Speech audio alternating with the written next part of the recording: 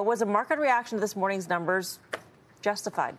Tim, what do you think? I think it was. Now, I said last night I actually thought we were going to get a surprise today. I thought we were going to get better numbers than we got. So I'm at least trying to hedge my comments because I think we've all felt at least bad news is not just bad news, but it's really bad news based upon what we saw on August 2nd and that last July payroll number print that we got in August. So the question is, this number at 142 doesn't scream recession. What it does do is it actually puts the balance of risk to the soft landing scenario, I think, to the downside. And I think that's part of what you got here. I mean, I think you had a whole lot of dynamics in this, and where we're getting now, the underperformance in this market, I think kind of speaks to where I think people should be most concerned about where you had the most exaggerated kind of moves. And again, I would just say what we've seen from the bond market is really fascinating because, again, equities, credit don't tell you that they're worried about recession or anything close to it, whereas commodities and absolutely the bond market and that move in the 2-year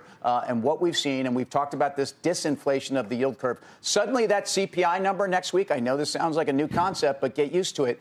We don't want that to be too weak. Actually, a little inflation. Deflation is obviously the devil for markets, and that's something that you see after bubbles of all kinds. So, I mean, it would be kind of weird to say, let's pull for some inflation, but I don't want to see an overly soft inflation number. Yeah, it's interesting, though, because expectations were not that high, if you think about it, heading into the print. And if they had come out with a number that was sub 100,000, which is what last month was revised to, I think it was the number was, 89,000 or something like that, that would have been really bad. And I would have said what might have justified this sort of move. But what's really curious to me, last night we're sitting on the desk, we're talking about the CME FedWatch tool that was pricing in only a 40% probability of a 50 basis point cut. Well, that actually went down today, right? And so I just think that's really interesting. So if markets were trying to bully the Fed into a 50 basis like cut, they didn't get it today. So I didn't think the news was that bad. And you tell me, if the CPI isn't as bad as people expect, then you have a situation where it's probably 25, and maybe investors are disappointed on September 18th because of that. But at the end of the day, I think yields, I think crude, I think the dollar, and I think maybe rates have kind of run ahead of what the Fed might do. I think the September effect is probably equally as important to all of this. Just seasonality. Just seasonality. I think it's cause and effect, and what's reality, what's perception. So everyone perceives this to be the worst month of the year. It becomes the worst month of the year.